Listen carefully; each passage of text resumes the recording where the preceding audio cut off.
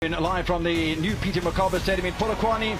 It could be the defending champions Marumo Gallants or Orlando Pirates to join Mamelodi Sundowns in the draw for the quarterfinals of the Cup of Dreams. Convincing victory by Sundowns last night. One doesn't anticipate in the first meeting between two Premier League sides of the campaign. Is Dan Dance. Oh, there's space for a goal. Should have been a goal too. Zakle Pasa. He scored from a penalty spot against Chiefs when he was at Galaxy. Great opportunity to put Orlando Pirates in front. Misses it. This was a sitter. We know what he can do. We perhaps can pardon him because he hasn't been playing regularly for the team. But perhaps this was one of those chances as a striker. You've got to bury this chance. Molangwani. Mabocha's gone very far up the touchline. Inside from Clementino and Gemma. Oh, there was a deflection on that, and it's a really top save from Richard Ofori. When the confidence is high and the belief is there and the numbers are showing when it comes to scoring goals. He made an attempt earlier on. It was way off target. And this time he says, I'm going to get this one on target. And he does. And Ofori makes a fine save. It is Nzonzo who seems to be the man that has got the appetite to score goals for the team, doing well from the midfield, and the confidence is high. Nicely flicked away by Cabello Dlamini. Ball's back there. That's a handball, surely, of Kwame Pepra. Nothing from the referee, Mr. Kistuer. Cabello Dlamini tries to get past to Mabocha. Mabocha will win that little battle, and now they've got numbers forward here. Have Marumo Gallants, and Glodlaw fancying himself with another dig. Decides not to pull the trigger on that occasion. Not able to find Junior Dion either. And the composure paying off for Orlando Pirates with Paseko Marco. Penalty or no penalty, Mr. Kistua? Was it a handball? It was.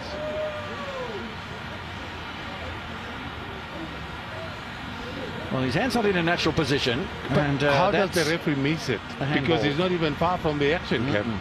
Because that's a handball. Jeepers, any day of the week. There's no doubt of that. No. That's a handball. Mabocha's gone on the overlap here, and loony little pullback as well. And there's a chance for Molangwani. And this time the referee does point to the penalty spot with a foul from Happy Jele. There's a touch from the experienced Happy Jele. It's a good decision that he makes.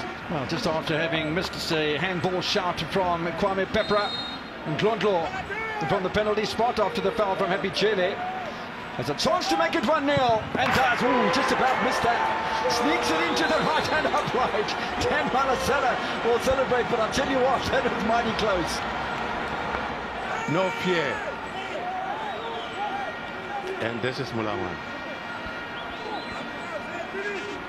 There's no doubt that there was a penalty, but I think also it was a smart move from Mulangwani, who didn't even want to jump, because there was an option for him to be able to do that. But as for this penalty, it was played with power. He guessed right, but he was beaten there for power. And normally when you aim for that upright, it's not easy for the goalkeeper to get to the end of it. Massive, giant brands of South African football are at the bottom, both of them, of the Glad Africa Championship standings. 9 matches remaining. The other one actually went to the finals with the Orlando Pirates in the Nedbank Cup. Well, there's space for a goal here, and eventually there's a bit of space opens up on the right-hand side of defence, or the left-hand side of defence for Marumo Gallants, and Bandile Shandu doing in the Nedbank Cup that he's been doing in the CAF Confederations Cup. Pirates are level, just about half an hour played. And who can only be him as well. He does have this appetite to get goals, protecting the ball, getting into the right areas. It looks like an easy finish, but when you have the understanding between the players, and Shandu being an option on the right-hand side, was it Lipasa with the supply? It looks easy, but it was well worked.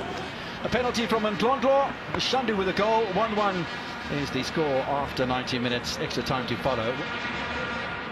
Oh, there's space for Mabaso! Woodwork! Saves the day for Marumo Gallants. It's not the first time that Pirates have struck the woodwork. It's a good effort from the 26-year-old. Just give him supply in the box. He makes those runs inside the box. In between two players, had made up his mind. Good technique, unlucky. Full laces. No chance there for the keeper. Happy Jelly.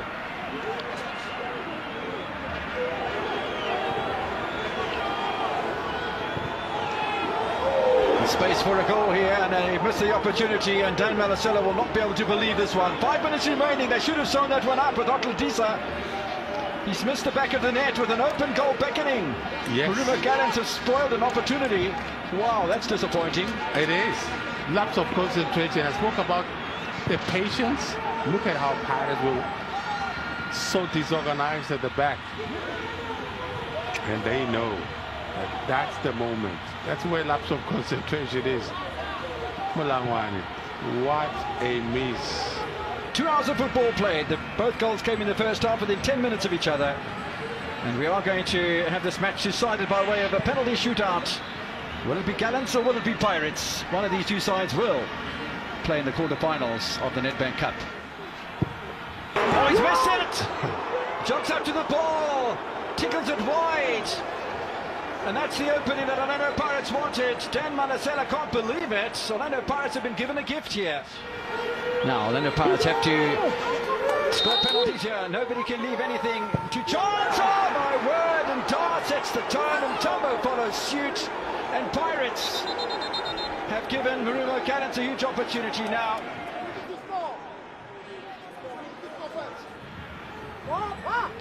Oh, great save, Richard Ofori. And the story continues. I told you, those that are part of the sudden death are the ones that have not so convincing in terms of taking their penalties. Oh, good save from Marumo, and the pressure's back on Orlando Pirates. And nobody in sudden death has scored a penalty, Brian.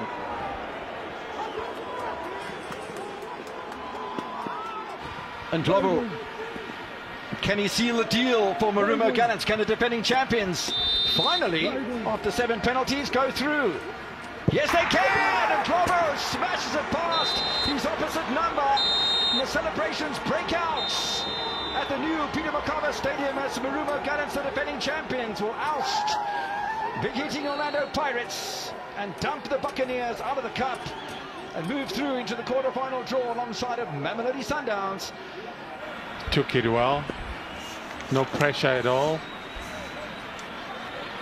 He became a hero when he saved the penalty. Becomes a hero now when he converts. Well, all the angles on your World of Champions. Dan Malasela a little bit cheeky towards the end. He's been very animated tonight, but there's no doubt that he's super delighted with the victory over Orlando Pirates. 1-1 after extra time. Marumo Gallants then successful on the penalty shootout. They win by 5-4. It's been a good night. Coach, I see a huge smile on your face. Congratulations.